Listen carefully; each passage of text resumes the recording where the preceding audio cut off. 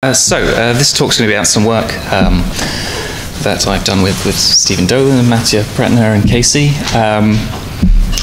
on adding algebraic effects and handlers to OCaml. It's kind of as part of the OCaml multi-core project.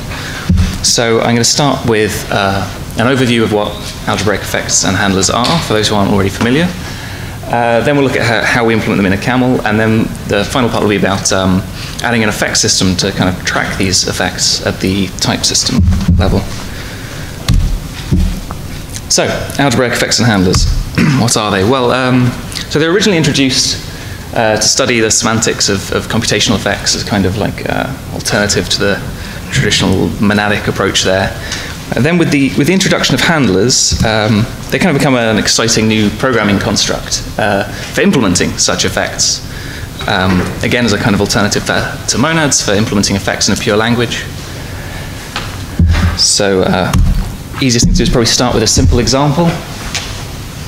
So, I think probably the easiest way to think about algebraic effects in terms of their runtime semantics is like exceptions that you can restart.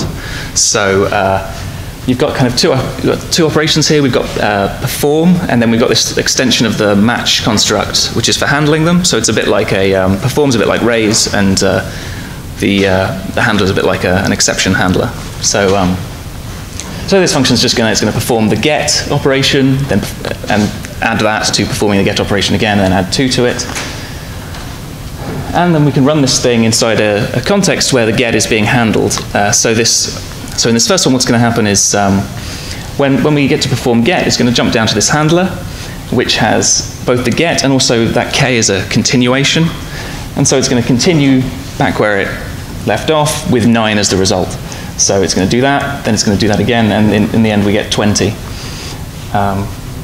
You could run it under a different handler. This time it's continuing with 99, and so the result is 200. One thing that's worth noting is that so that continuation is going to continue the rest of the expression inside the match, the rest of f applied to unit, and also the handler around it. So that second get is handled by the same handler as the first one. So that's called like deep handlers. They're sometimes called, as opposed to shallow ones. So yeah, so that's how that works. So we've got these 3 basically new expressions. You've got perform, which performs an operation E, possibly with a parameter. You've got this handle, which is going to handle E, possibly with its parameter and a continuation. And then you've got continue, which is going to continue a continuation with a parameter. In a lot of treatments of algebraic effects, they just use like normal functions for the continuation, but for reasons that will become apparent, we like separate them out into their own type and give them an explicit like apply, which is this continue operation. Like I said, in the first part of the talk, we're not going to be trying to track these effects in the type system, so the typing's very simple, really. Perform and continue are pretty much like applications, so you have an if the operation goes from A to B and you give it an A, you get a B. If the continuation is from A to B, you give it an A, you get a B. The match one looks more involved, but it's pretty much what you'd expect. So all the things on the right of the arrows have type B in the contexts where X gets the same type as the expression, and the parameter and the continuation get the types you'd expect. So I'm just going to kind of skip over that. Similarly with I have a kind of little semi-formal semantics written here, but as I said, it's best just to think of them like exceptions. So let's just move on to something more interesting. Right, some examples. So a very simple one, we've just got exceptions. So this is we've got one operation, raise, and it takes a string and it's going to return any type at all, because it's not actually going to return. And you could run that by, so you run f. In the return case, you just return OK of that value, and if it performs a raise operation with this message, we're just going to throw the continuation on the floor and return error of that message. So you can see how that gives you the same basic behavior as traditional exceptions. A more interesting example is state. So now we've got two operations. We've got put and get. This is monomorphic integer state. So put is just going to take an integer and return unit, and get is just going to give you back an integer. And the implementation is much like the implementation of state as a monad. So basically, in the return case, you're just going to get a function that takes a state, ignores it, and just returns the value. In the put case, you get a function which takes a state, ignores it, and continues with the new state. And for get, you're going to get a function which continues with the state as its return value and leaves the state as it is, so KSS. A even more interesting example is choice. So we've got a single operation. It's just going to return a Boolean, true or false. And we've got two ways of running it here, two handlers. So run true is just going to always continue with true whenever select occurs. But run all is more interesting. So in the return, if f returns normally, you just get a singleton list containing that value. But when we get select, we're going to first continue with true, and then we're going to append that to the result of continuing with false.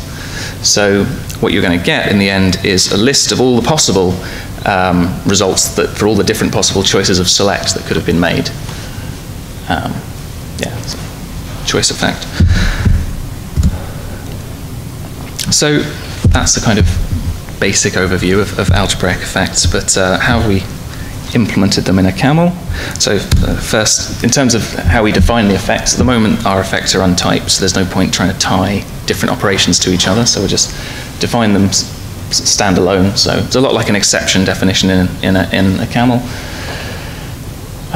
So yes, you have an effect get, an effect put, you just define them like that.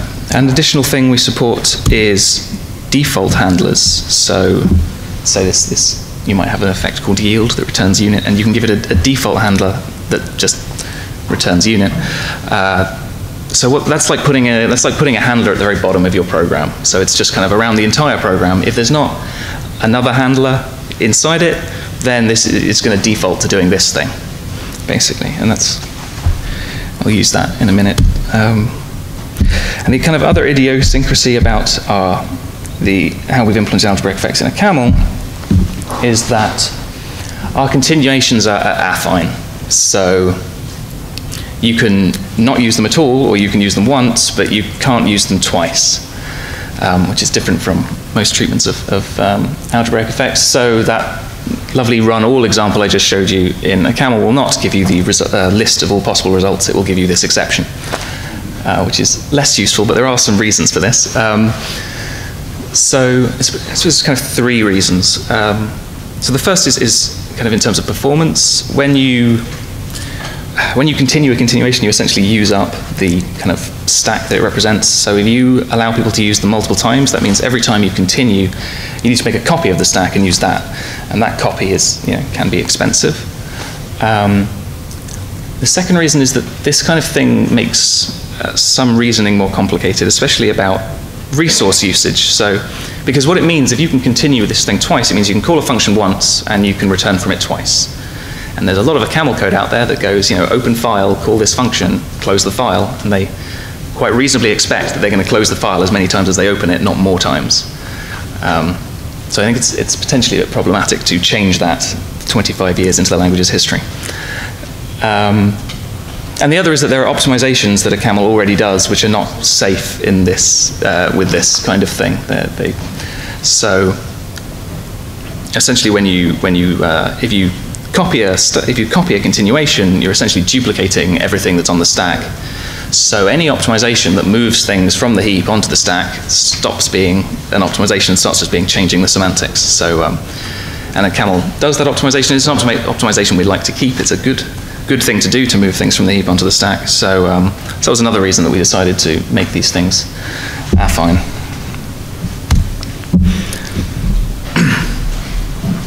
So in terms of implementation, we implement them in terms of what we called fibers, which are basically just small heap allocated stacks, like very small, like maybe tens of bytes, and they dynamically resize as needed. So essentially, when you enter an effect handler, when you enter that kind of match with expression, you're going to create a new stack and start and execute the expression on there. So you can see we've got stack pointers moved over there. And then when you perform an effect, what you're going to do is jump back to the previous stack and wrap that fiber up, and that's your continuation, basically. So pretty simple. So the way that's implemented is you have every OCaml function checks there's enough room on its stack, and if there isn't, then it resizes the thing. Some simple static analysis eliminates like a lot of those checks.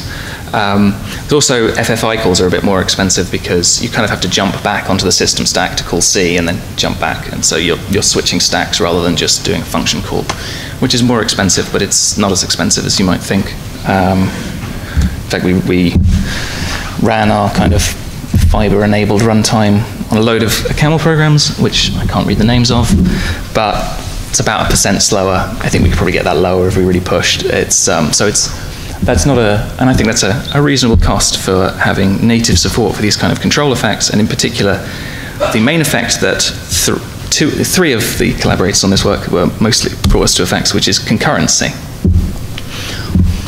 So yeah, I mentioned at the beginning that this was kind of part of the OCaml. Yeah? Can we ask questions? Yeah, go on then.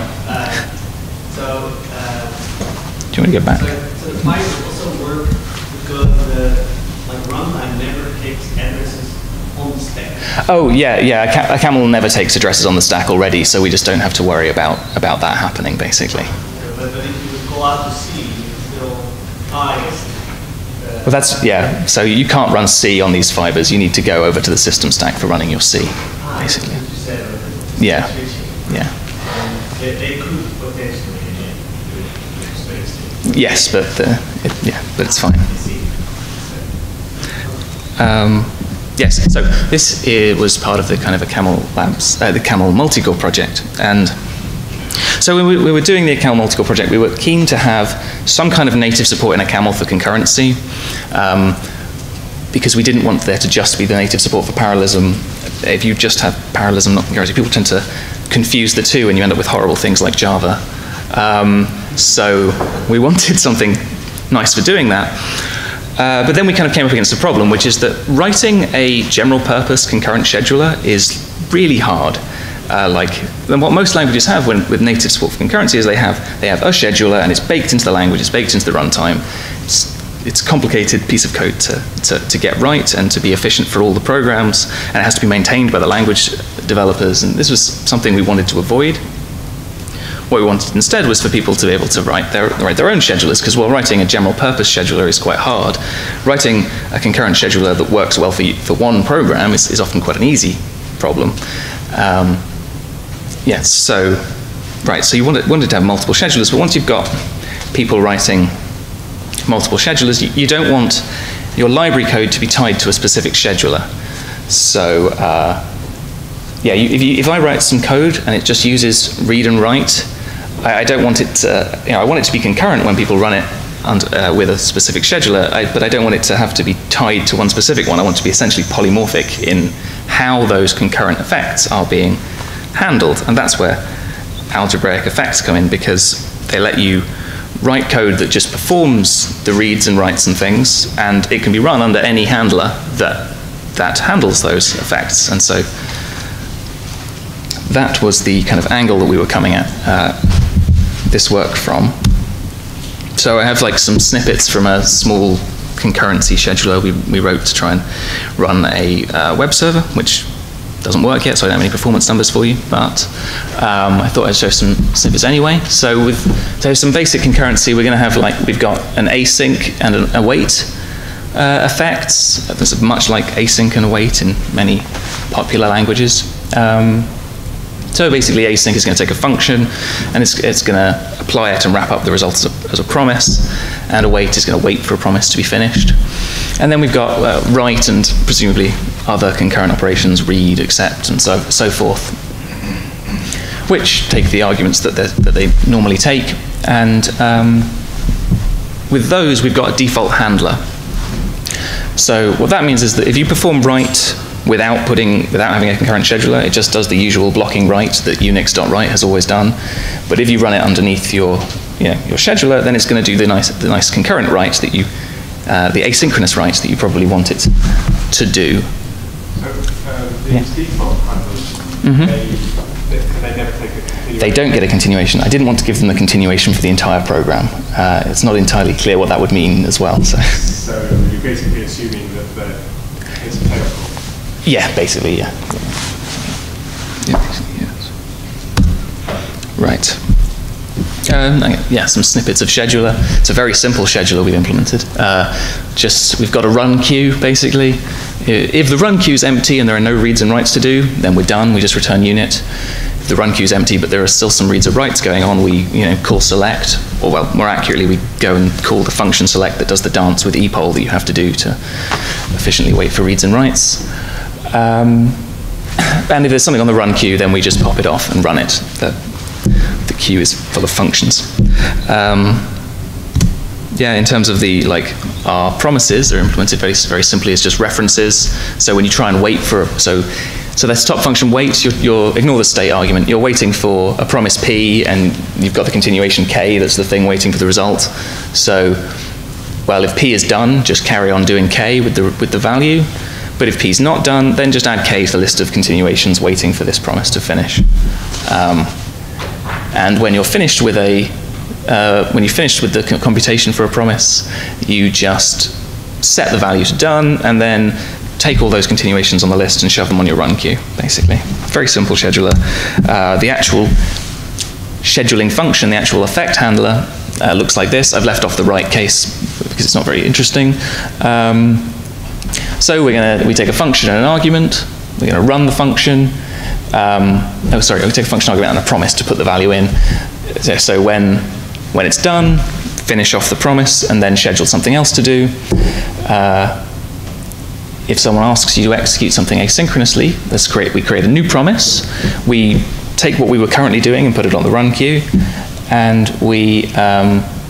then what we do is we loop back around into this handler to run the function f with the value x, put it in the promise, so we basically can continue with that, and await just calls that wait function that we had on the previous slide. Can you go back to the... if I can... The finish one? Yes? So doesn't this execute when you start executing the queue, there's another one waiting for the promise, and it will be executed out of order, basically? There's no one waiting for that. I don't entirely follow you. Probably. It's not a particularly well written or thought through scheduler. And also I might have copied it down wrong.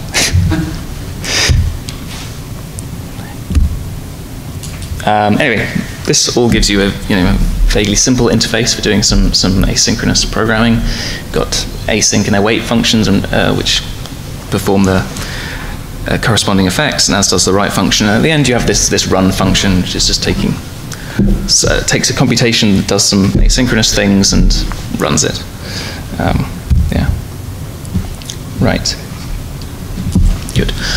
So that's kind of part one of the talk. Right, so obviously one of the problems with these algebraic effects, much like with exceptions, is that you might attempt to perform one in a context where it's not being handled. The classic unhandled exception runtime error that we all know and love. So we would like to avoid that. And there have been systems around for many years called type and effect systems that attempt to track these things things like this at the type system level. I think they've got noticeably better in the last few years, and some of them have started to be genuinely usable. Thinking Coca, for instance, and F as well. So we wanted to try and see if we could create such a thing for OCaml, and in particular deal with the backwards compatibility issues that obviously result from that kind of change. So what is an effect system? Well, there's a big variety of effect systems, but they all look like at least a little like this. So fundamentally, you've got your A to B functions are now going to be marked by some kind of delta that represents what effects they might do. And your lambda rule in the typing is basically going to, oh yeah, sorry, and also your typing judgment doesn't just say, you know, expression E has type B, but expression E has type B and performs effects delta. And the lambda rule is going to move things from the right-hand side of the judgment up on top of the arrow, and the application rule is going to move them from on top of the arrow to the right-hand side of the judgment. Yeah, so we want something that looks a little like this. And in terms of requirements, like what requirements do we have for this system? Well, we want it to be sound.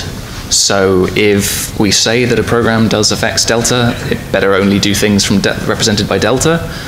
Otherwise, what's the point? It has to be useful, so I could just say that everything does all the possible effects, and that would definitely be sound, but it would not be useful. So roughly we want to only annotate expressions with things that there's a reasonable chance they might actually do. And backwards compatibility. We want everything that was typable in OCaml right now to still be typable. And in fact, I'd go further than that. It's got to be, things using effects need to be like interoperable. They need to be like compatible with things from the world before effects. We can't just like split the world into BE and AE and just never have them meet. These things really need to work with code that as it exists now. So with those requirements in mind, consider this expression. So we have if something, then perform E1, otherwise perform E2. Now our kind of usefulness requirement means that the perform E1 part, what that should be marked with is just E1. Whereas the perform E2 expression, that should be annotated as performing just E2. But the result is going to be performing like E1 and E2, otherwise it's not sound. So you essentially have this, you need to be able to enlarge the effects essentially. So it's not enough to just say that those three are all equal, they need to essentially enlarge, and this is kind of two established approaches for this, getting this kind of flexibility. You have subtyping and you have row polymorphism. So let's try those. We'll start with subtyping. So subtyping is kind of represented by the classic subsumption rule that if you have an A and the subtyping relation tells you A can be used as a B, then you can use it as a B, which is very nice, but unfortunately it's very difficult to add something like that. Full implicit subtyping to a language like OCaml, it's very difficult. So there's a few reasons, but OCaml has invariant type parameters, so not everything is co or contravariant. Things like the type parameter on ref or lots of things are invariant. And in the presence, especially and subtyping, especially in the presence of invariant type parameters, requires constrained types. So your types stop being this thing has A and start being this thing has A and some stuff, which where the stuff is some set of constraints on the free type variables in A that are and that's quite problematic for OCaml. So when you, in particular the module language doesn't like it. Like you have, if you've got, when you're trying to check whether this module matches this signature, with constraint types that ends up being, is this set of constraints an instance of that set of constraints? And that's very often a difficult problem. For some systems it's just undecidable. And in addition it means that like users are going to have to write out a set of constraints by hand on their signatures, which no one likes doing. And then the inference doesn't fit very well either, because inference for subtyping needs to be directed. You need to be tracking the variance accurately, whereas OCaml's inference is a kind of basically the traditional Hindley-Milner, so it's kind of undirected unification. It's very hard to mix those two things, so this is kind of out for us. So let's try row polymorphism instead. So in row polymorphism, you've got your delta is going to be a series of, what have I gone with, eta? Eta is going to be my thing representing an effect. So it's like, so what we have here, and what these rules mean essentially is you get like a multi-set of etas optionally with a row variable at the end. So so we don't, I think one of the rules says we don't, the rules basically say we don't care about the ordering of the etas, but we do care about how many there are. So multi-set of etas optionally terminated by a variable. Do I mean epsilon? I do mean epsilon. I don't understand why eta looks like an n. It's just wrong. Okay. Anyway. Yeah, so with rows, the typing of like perform starts to look like this. So if E is an effect in epsilon from A to B, then basically the trying to perform it is going to have epsilon in its row. It's going to have closed row with epsilon, and then some delta. And when you kind of do inference and you get the most general type that this rule could generate, those deltas are going to become row variables, and so you end up with types that look a bit like this. So that raise function, which just raises something, is string to unit, where the arrow is doing exception, or exn, and some row variable. I'm using exclamation mark to mark row variables instead of apostrophe in our syntax. Yes, so that's good. And similarly, match. The important thing about match is that in the top left there we have epsilon and delta, whereas the match itself just gets delta. So we're kind of taking that effect out of the multi-set of effects. And the most general type that you get from rules like that starts to look like this. So this is the running function for exceptions. So you take a unit to alpha that does exception and some stuff, then it does some stuff and gives you an alpha string result. So you can see what the variable is meaning there. So the row polymorphism works in terms of OCaml's inference. It mixes nicely with the inference, but there's still like an issue for us here. And the issue comes when you try and think about, so we know what to do with these arrows with effects in them, but what do we do about the traditional arrow, the arrow that every OCaml program uses at the moment? What does that mean? So first thought might be, well, let's have it be the empty row. So just arrow does no algebraic effects. But that gives us some problems with examples like this. So we've got this old function that's been lying around for centuries, and we're going to use it in the new shiny world of effects. We do it on one side of an if, and on the other side we try and perform a get, so from state, I assume. And that's going to produce this error. And the problem is that the problem is that we've got no row variable in there. If we have it be the closed one, there's no variable, so it can't unify with this state. Yeah, like you can see that it's closed with IO. Yes, so having arrow just be closed and using row polymorphism is not going to let us interoperably use old stuff with effects. Another thing you might try is to say, well, in that case we need a variable, let's make the arrow be the row with a single variable in. But you can't do that either, because now you've changed what was a monomorphic type into a polymorphic type. And things care about whether types are monomorphic or polymorphic. This would stop working, because now OCaml is like, well, what happened? What's that type parameter doing there? Where R is the hidden one that we've put inside the arrow. So that doesn't work either, and we find ourselves a little stuck.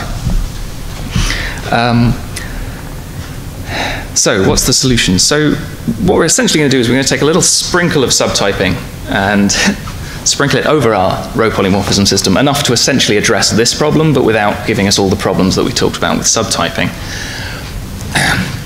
And the way we're going to do that, it's a variation on a trick borrowed from Coca, is that, so what we're going to do is we're going to say that the arrow is the closed one, but when you instantiate, so when you use an identifier, we're going to go down all the covariant places in that type, in the known parts of that type, and find any closed rows, and we're just going to stick variables in them, basically. And that's a valid subtyping coercion. Like, we could write that out explicitly as a coercion, but we're going to do it automatically. Yes, which basically, it's quite natural, really. Like, the variables in row polymorphism, at least the ones that are free, are pretty much just an approximation for variance. So when we know the actual variance, we can just fix it up and make it the right thing. And so that looks like typing rule something like this. So this is our new instantiation rule. So we have these kind of, for all some type variables and some effect variables, there's A, and we're going to call this open thing on A to get some even more type variables, and then substitute a lot of them.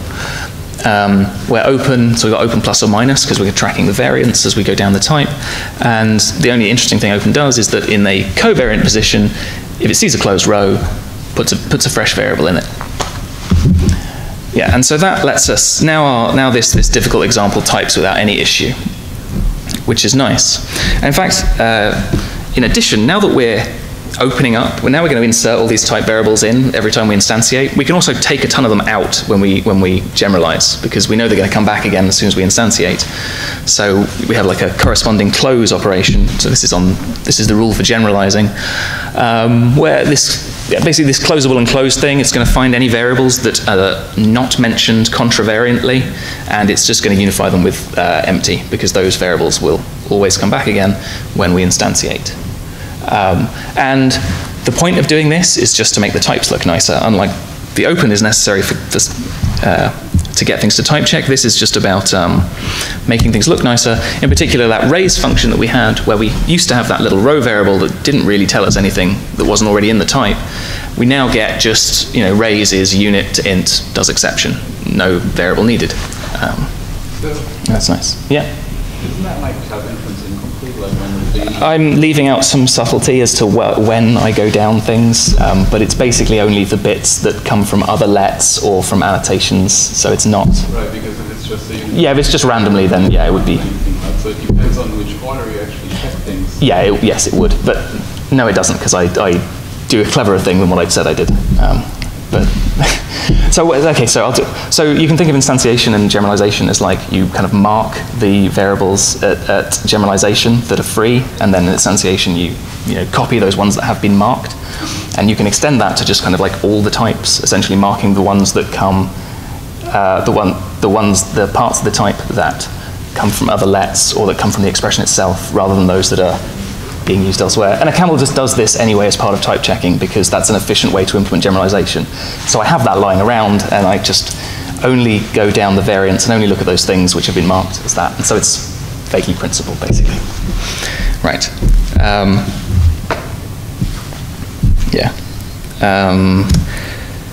Oh, right. So now we have a type system that vaguely works. How do we use it? So we've got the definitions for effects are now like this in the type. So in the typed version, they look like this. We define an effect called state with two operations, get and put, with the types that you might expect. We also have a special syntax for this is like an exception one, so it doesn't give you, if you try and use failure, you don't get a continuation, which means that you can basically just use this like an exception, except now it's tracked in the type system, so it's better. Yeah, so that's good too. And we've gone to all this trouble to like make an effect system to track all these effects. We might as well make OCaml a pure functional language. Like if we're going to do that anyway. So, and that's pretty easy at this point, but you define an abstract effect called IO, which has a default handler, and you find all the operations in OCaml that perform side effects, and you say they do IO. And then we make the normal arrow mean the effect that does IO, so everything's still backwards compatible. I'm going to use the Haskell definition of purity here, so we don't check for divergence or raising exceptions, so not proper purity, but still a very useful definition. Right, so, yeah. So if you write just the normal arrow in OCaml, yep. you assume it's like IO. Yep. And how would you write something where you say, oh, no effect at all? Well, you could write, hang on. There we go. Okay, so the first thing for usability is we have a few shorthands because they're good. So normal arrow is just the arrow that does I/O. We have this kind of arrow with a double head is the arrow that's doing nothing. And then we have these two other shorthands where, so like the double arrow with tilde is just a function performing a single row variable called tilde. And the other one is the kind of the same but with IO stuffed in. And the reason we have these two is that the vast majority of types that you write have a single row variable, like by far. In fact, there's a language, Frank, where that's like its whole thesis, that there's just a single row variable. We don't go that far, but we do have these syntaxes for writing the shorthands for writing that form. And that means that so here's like list.map and array.map, and they're types in this with these shorthands, and you can see that they're relatively succinct. You've got, map is takes a function that does some effect, then does no effect, then takes a list and does the effect that the function put in.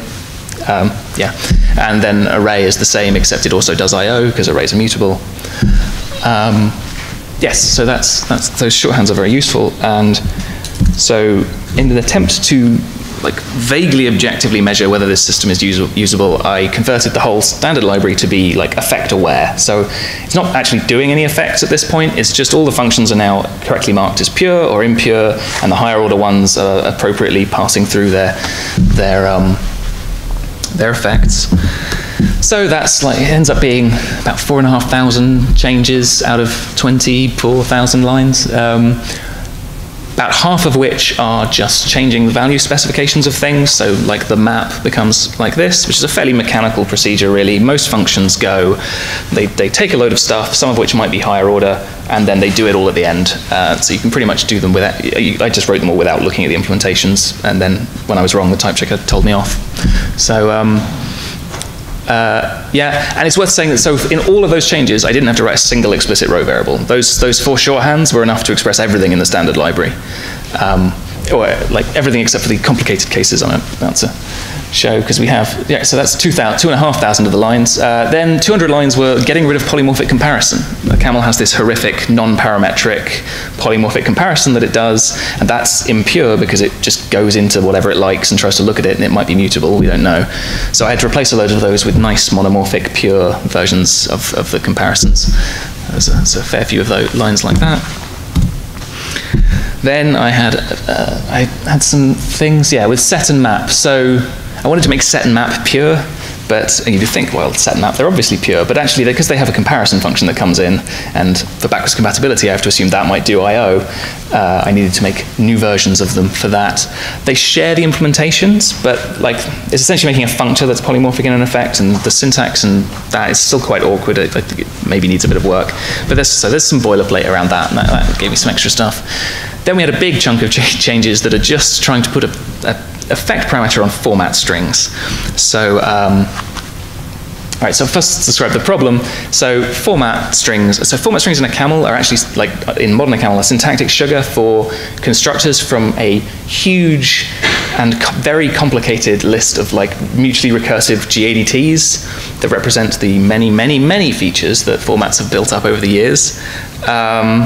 So what they essentially do is, as you use these GADTs, it's going to construct this like type with loads of arrows in. That's like, what are the arguments this format expects, and then it's going to return it.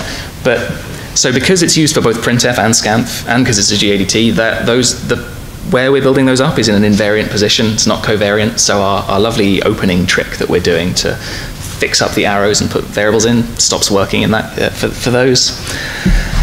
So the solution to that is basically just to give these formats an effect parameter, and then now the arrows that we build up have an effect variable in them, and everything works out nice. But that means I have to go through all the GADTs and add this parameter to them, and because it's GADT code, there's like hundreds of type annotations in the code that uses them. They also need to be adjusted, so that ends up being about half the changes to do that. That was fun. And then 2 type annotations. That's what we needed in the end. They're actually right next to each other. These aren't 2 different diffs. That's the whole diff. In both these cases, essentially what we've got is a non-polymorphic thing, so like neither of those are values, so we haven't generalized them, and they have arrows in invariant positions, and they get used in different contexts. And what we need to do, so in the first one, we close it, and that's enough to fix the problem, because then we get the opening subtyping that fixes it. So the type annotation, and in the second one, I just made it be a value, so it would be polymorphic, and that fixed it. In both those cases, it would actually have been easier probably to add a explicit subtyping coercion. It would have been like longer, but easier to see how to do that. So yeah, in both of those, you could have just done explicit subtyping. Yeah, but yeah, so anyway, the whole standard library, there's only 2 places where the opening isn't good enough for us to, and we actually need to do some subtyping, basically. How are we doing? Yeah, I've got time for this one as well. Right, so that's a fairly good look at usability, but since we actually haven't done any effects, I thought that it's not quite a fair look. So what I've done is also gone through the standard library, and I've just got rid of the not found exception and replaced it with an effect. Obviously, it has to be an exception 1, because those are the only things that currently exist that are like effects in OCaml. Yeah, and I mean, that's a good thing to do, replacing it with an effect. That means that if you don't handle it, you'll get a type error at compile time. So it's what you want. And so I went through and made that. About 300, ends up being about 300 lines of changes, the majority of which are just changing it from an exception to an effect, and updating the types so that they now tell you, that these things do the effects. We notice now we are now now we need an explicit effect parameter. Yeah. So why did you not use a tilde? Oh, we could have done, but it wouldn't have made it. It would have just looked. It would have been in the same place as the p. Can't use a tilde Like, but I need the not found in there as well. I haven't got a thing that does like tilde with not found. I may well add tilde with not found so that you can. Well, I bow to your superior shorthands. Yes. Anyway, so mostly it's the simple stuff.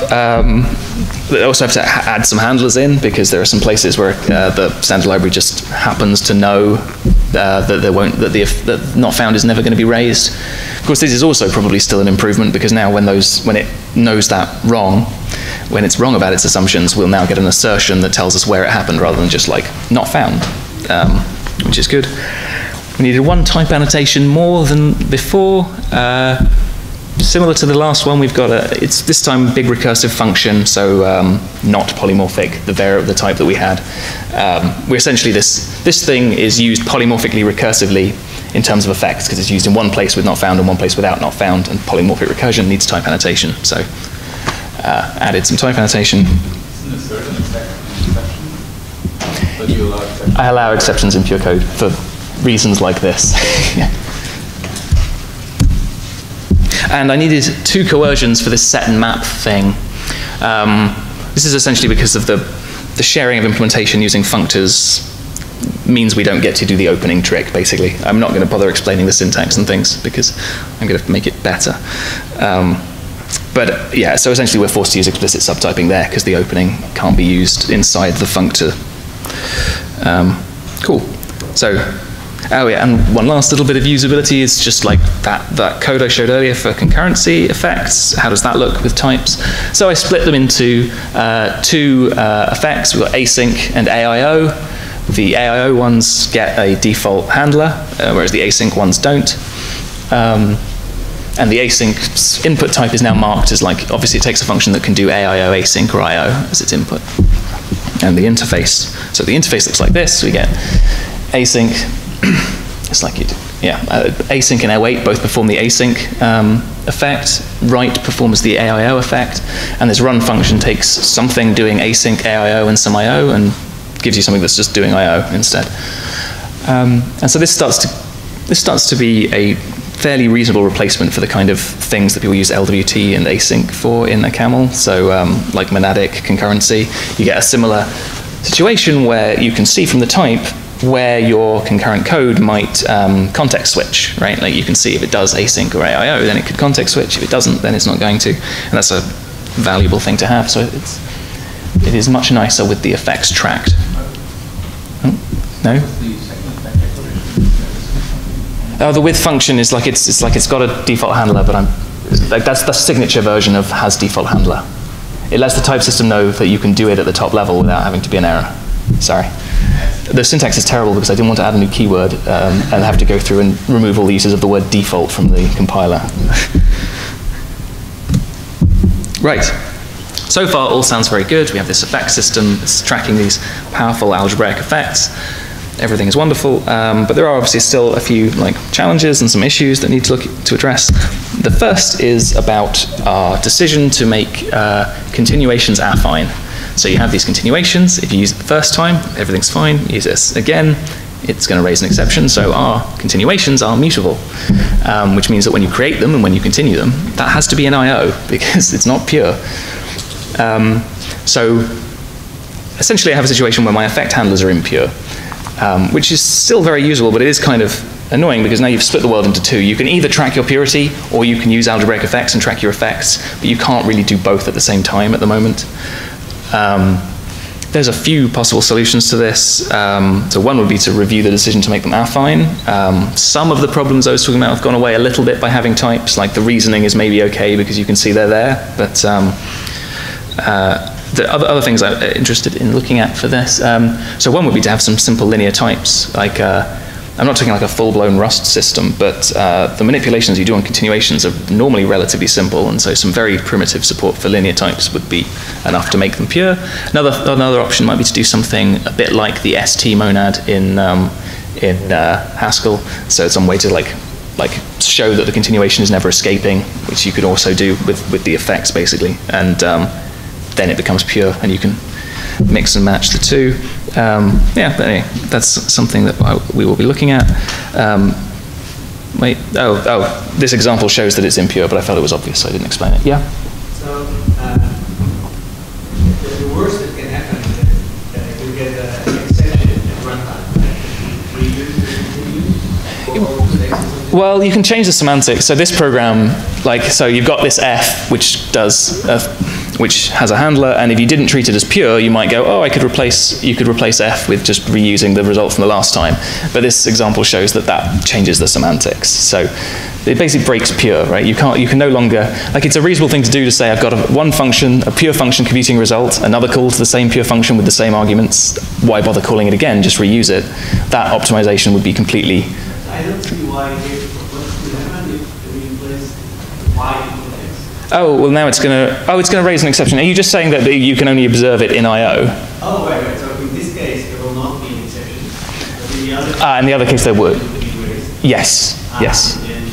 And if I caught that and did something weird, yeah. I mean, no sensible program is going to have this problem, but still. And this is because the considerations are just Yeah, yeah. Yeah. I think we can solve it, but yeah, it needs to be looked at. So another thing is you can't do what I've done on the top line there. Basically, you can't have a parameter on an effect. So one thing you might want is a polymorphic state effect, which like this one at the top, so that so here I've got a fold. I'm implementing fold in terms of iter, basically by using a polymorphic state, and you can't do that because of reasons I'll tell you in a second. There is something you can do. You can make a local effect, so we move the effect declaration inside the function. That's fine, but again, as with the other thing, creating an effect, you're not creating something mutable, but you're creating something that has a notion of identity, so it's generative. So again, that's impure. I had an example that showed that, but I took it out because it was just gratuitous. So there's a way around it, but it sticks you in I/O, which is a pain. To see why you can't have effects with parameters in this case is it's because of abstraction. So let's say I had that effect. Oh, I renamed it state, didn't I? Well, okay, this is fold 2. It's like state 2, let's say, which is inside the structure. Fold 2 is equal to fold, so it's equal to the other effect. And we provide a way to perform an int fold 2, but we hide the fact that fold 2 equals fold for the outside world. So that means that in the outside world, you don't know that an int fold 2 should not be mixed with a string fold. There's no way of precisely deciding inequality in OCaml for things when you have proper abstraction. You just can't decide it. So if you kind of did it the naive way, you'd end up allowing programs like this that mix an int fold 2 with a string fold and promptly segfold. And so that's the problem, is that you just really can't have the effects rely on being able to decide some notion of inequality, and you can't combine that. If you have abstraction, you can't then have parameters to do that. A possible solution to that is, so basically, if we can't have abstraction parameters, maybe we should just get rid of the abstraction part of that. Well, and that's so that's what we want to do. But everything nominative in OCaml is abstractable. It's like the module system vaguely relies on it. You can't really have a nominative thing that's not abstractable. But we can switch to a structural version of this. So that would look something like this example in the middle. So you just perform get, and get is in the type. That's like a structural type for the get effect. So we didn't predefine it anywhere. There's not some state thing with a name. There's just you happen to be doing a get. And that would allow parameterized effects, and I think is something I'd like to look at. There are some issues. So we were using abstraction to do our I/O effect. We need to have some alternative mechanism for making an effect that you cannot actually catch or perform, but you can see in the type. And default handlers and things like that. So there's some issues that need to be thought about, but I think this is a promising direction to go in. So, yes. So, so algebraic effects and handlers are a good mechanism for modeling effects. You can use them to efficiently and composably implement your own concurrent schedulers in the language rather than having to bake in a scheduler, which is good if that's something you're interested in. And yeah, you can use effect systems to manage algebraic effects and side effects more generally. And finally, it is possible to create an effect system that is both usable and backwards compatible with an existing language like OCaml, which is a thing I don't think I knew a year ago, but it can be done. So, yes, any more questions?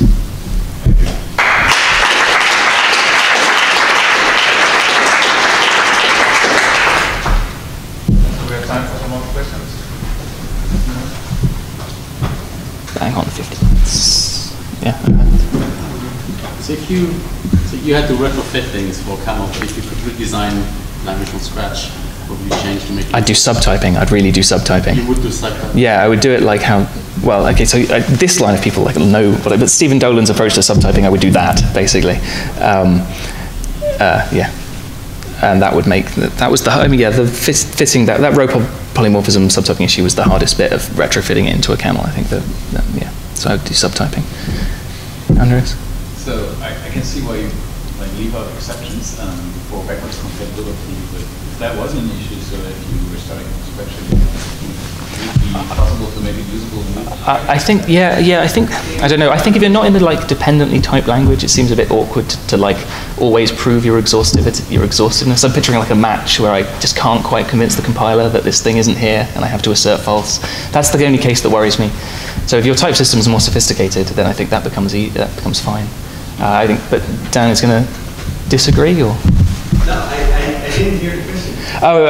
The question, so I'll repeat the question. The question was, so you can see how for backwards compatibility, I leave exceptions out of the I/O effect, but if I was starting from scratch, would I put it in? And I think I would if I felt the type system was able to detect exhaustivity well enough that I didn't need to put the occasional assert false in places.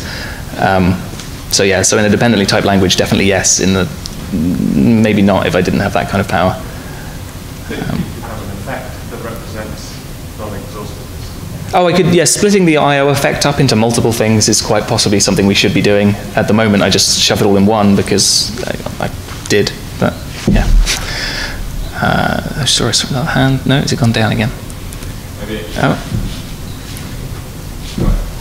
No, one of you. ML style state. ML style state. So being able to have a polymorphic view effect and reading and writing effects. Oh, do you mean do you mean the same as, do you mean this thing? Or no? No, I want you as well. You want new? Oh, so you want the one like ST, basically? Yes. You could do it like ST. If you had a parameter. You can actually do it like ST without parameter, but you have to like do a functor, and it's horrifically verbose. Well, yeah. A handler then becomes interesting. Implementing the handler that does it. Oh yeah, I'm talking about like a built-in one. I don't know how you can do it as a handler. Yeah. I think maybe you need to have, so I think looking at some of the issues with the continuations and things, I think that tracking effects is not sufficient for really doing nice, I think you want to track some form of linearity as well, basically. Until you have that, I think you can't have a complete story for these kinds of things. Like some languages do. Yeah. Yes. Maybe I have a question also. Do you use any properties of the effect types in the compiler to do any optimizations? No. So one that I haven't, I was going to try and implement it this week and I didn't do, is getting rid of the value restriction is going to be, it's high on my list, because obviously if you don't perform any effects, you can generalize. In fact, one of the two type annotations I had to add would have gone away if I'd implemented that, but I haven't done that. And yeah, no optimizations as of yet, but it would be easy to plug it in. So the new optimization framework that OCaml has called F-Lambda has a notion of effect, which is really primitive to like try and find things that are pure. This would help. So yes. Dan? Last one. Yeah. Super impressive work. Thank you. Really cool. And I hope maybe become the next OCaml. Oh, I don't think it's impossible for it to be in the current OCaml in a certain amount of time. It just, I think those issues need resolving, and then a lot of people need persuading, but I don't think it's impossible. I mean, it's backwards compatible, right? Oh yeah, it is on the internet. Just like find me on GitHub and then just explore the many wonderful OCaml things I've done, and one of them will be this. I'll try and, yeah, I will put it somewhere more prominent and you'll be able to find it. Yeah. All right.